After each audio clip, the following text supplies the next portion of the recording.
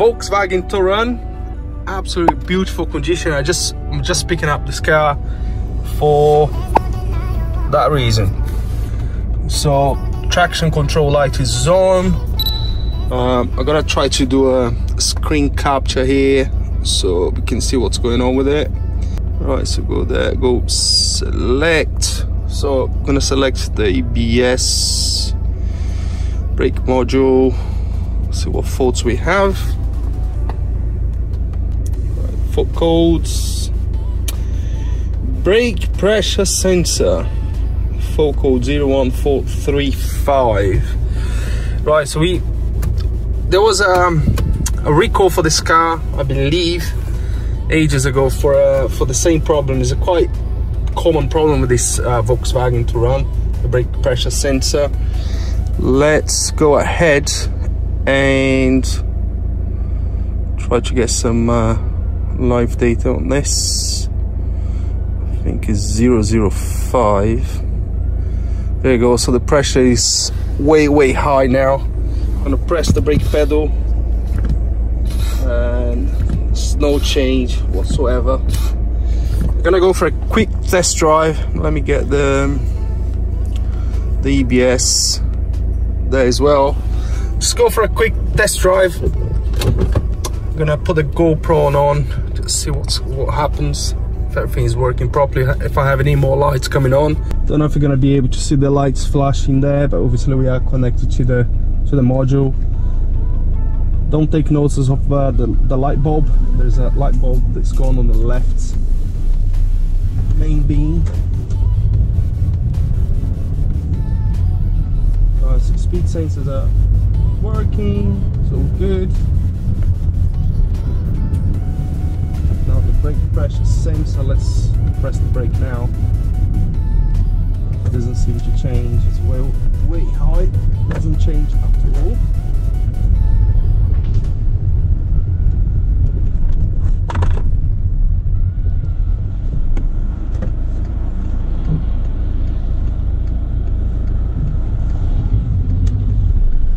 Alright, so just gonna drive this car home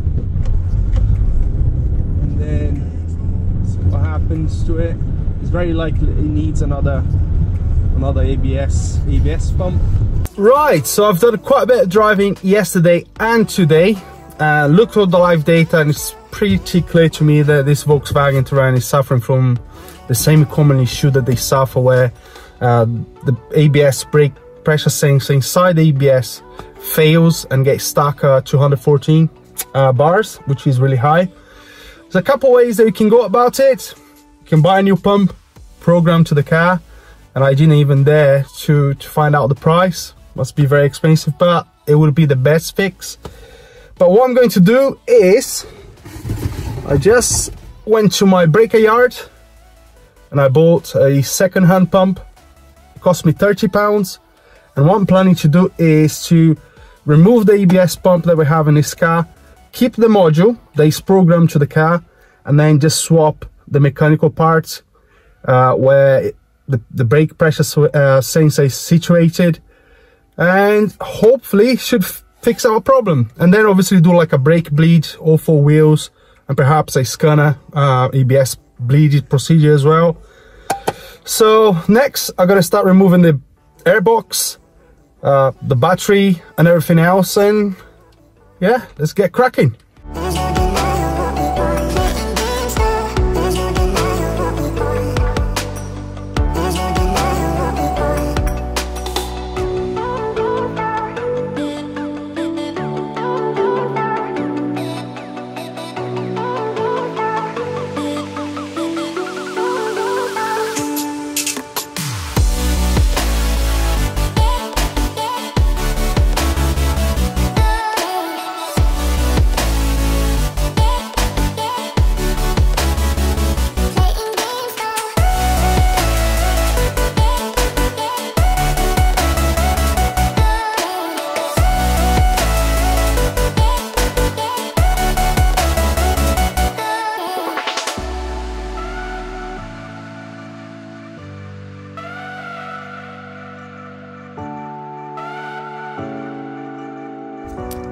Now to remove the the lines from the ABS pump, this guy here is your best friend.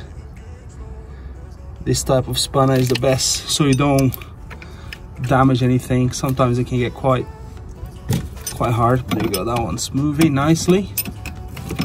So it makes a hell of a difference. Sometimes if they are too hard, you damage the nut part quite easily. So this is, yeah, this is 11 mil on one side and then 9 mil the other side. Right, so pump is removed. I just marked it so I don't get confused. So this is the original one, so I'll put number 1 in there. This is the second hand one where I have to swap the module, so I'll put number 2 in there. One casualty though, this pipe and the fitting seized up. So I was turning the nut part here. The pipe also was spinning, so I decided to cut it off, and perhaps I'm gonna make a new pipe. But it's absolutely seized up. It's not moving at all. Put you guys down. Yeah, seized. Let me get 11 mil spanner. Yeah, as you spin the fittings, the pipe also spin. You can see it's bent right here. So that's what was happening. So I decided to remove it completely, make a new pipe, so it's seized up inside in here. So let's see what we're gonna do about that. I need to get this fitting so I can make a new pipe. But let's concentrate on a swap of the pump. So 2 torque screws here, and then we should be able to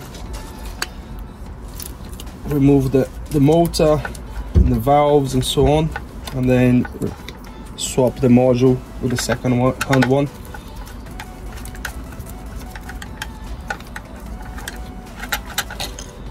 That's 1 bolt.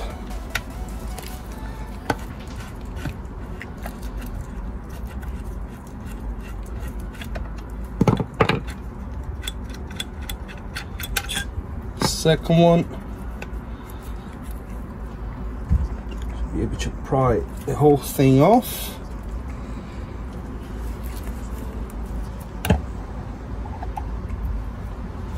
And there we go.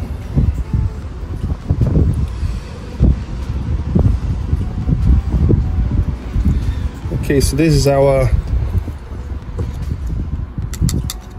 pressure sensor right here. So I'm gonna remove the second hand one, swap them over, and happy days. The connector here seems to be good. Everything else seems to be fine.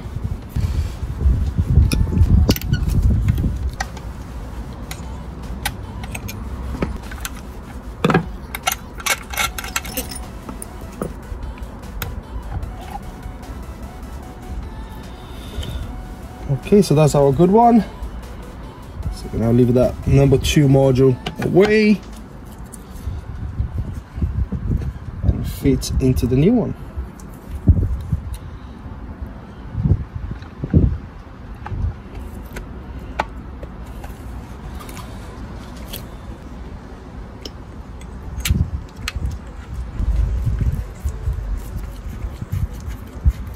Alright, job done. Will be the case, just swap it back and plug everything in, fit all the pipes in. I've got to make another pipe now.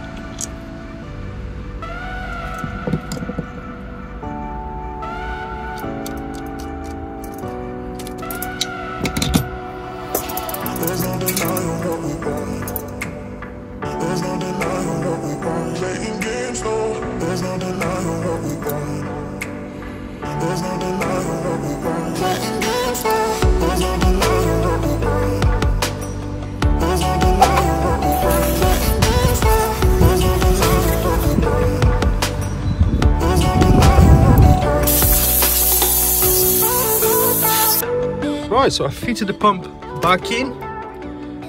New brake line is all routed in the original bracket. No leaks, doesn't seem to be leaking. I top it up the reservoir here, it doesn't, and pump the brake, it doesn't seem to be leaking. Doesn't seem to be leaking down there. So I just need to fit this need to fit this vacuum solenoid pump module back in there, and then we're ready to bleed the brakes.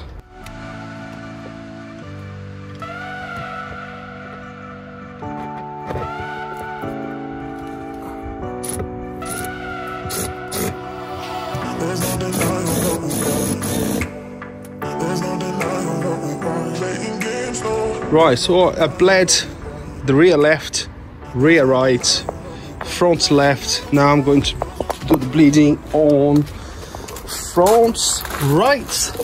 Let me get you guys right in the action here. Here we go. It's getting kind of dark now, but I want to finish this tonight or today.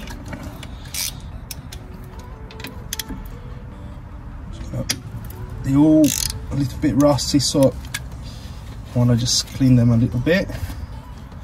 This one is not too bad. Right, gonna get my VW on.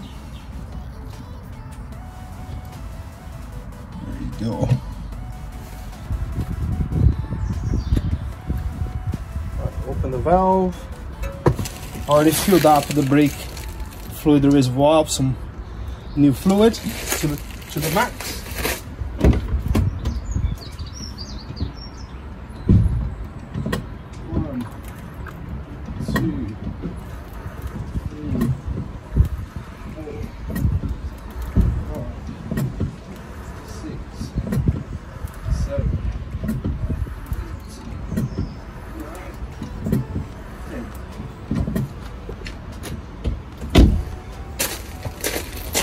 Okay, so that's all good. That should be enough. No bubbles. Close the valve.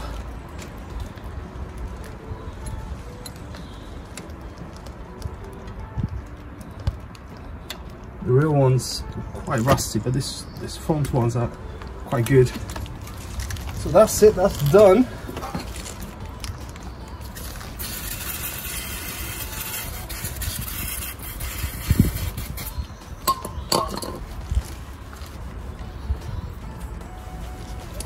Little cap on. That's it, job done. Right, so I just top it up the brake reservoir. I just got to clean up a little bit. Let's see if we've got any leaks. No leaks. That's good. Let's see on the pump itself. Again, nice and clean, no leaks. Good. All right, so I think we can go for a test drive. Alright, so the pedal itself feels nice and positive. Still got all the lights on, the traction. That's the one that we want to sort it out, but obviously I turned the battery off or disconnected the battery, so it needs calibration, needs to drive for a little bit. But let's have a look at the pressure. Let me put it OBS on.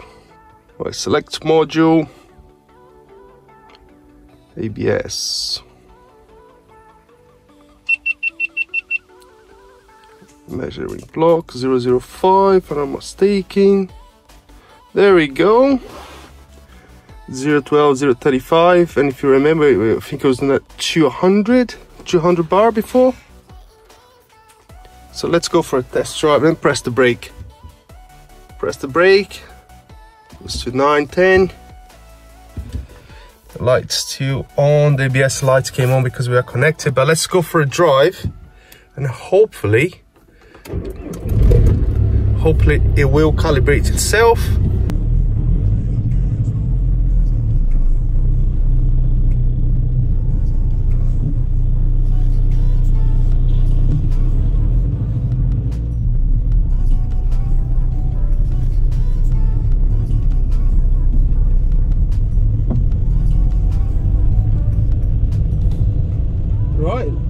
lights is off.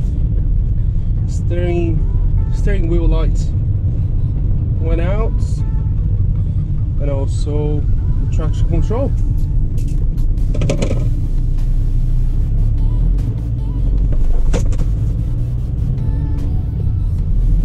Brilliant. Seatbelt on. Now that the lights are cleared, I connected VCDS again just to monitor the pressure. I'm not pressing the brake now, I'm just about to press the brake right now. They went 19 bars.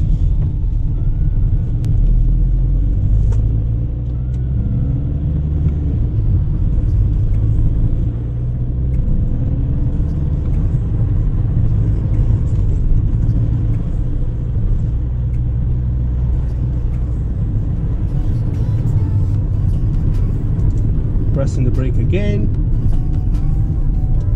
Oh, I've got an error there.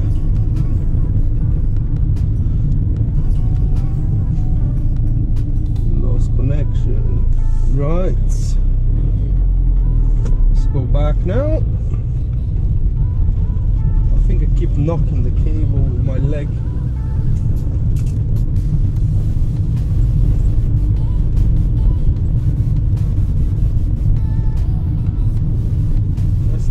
Again, 20 bars again. Okay, I think we're sorted. Obviously the light's flashing there because we are connected, but we're gonna clear the folds and then that should go back to normal. Right, so let's go ahead and clear the folds. As you can see now, it's intermittent. Clear codes. Yes, fault cause is being erased. Okay, we are all done. And as you can see, no lights on. Start the engine again. Just got to change that light bulb. And there you are. When I was bleeding the brakes, I always kind of look around the car. Although the car is not making any noise when you drive, that spring on the left hand side was broken. I put a picture on the screen here. I did film a little bit. I'm probably gonna have to do that as well if I get the job soon. So that's another video. I hope you guys enjoyed this one. If you enjoyed this video, make sure to give us a thumbs up and subscribe. If you have any comments, just leave it below, and I'll see you in the next video. Cheers.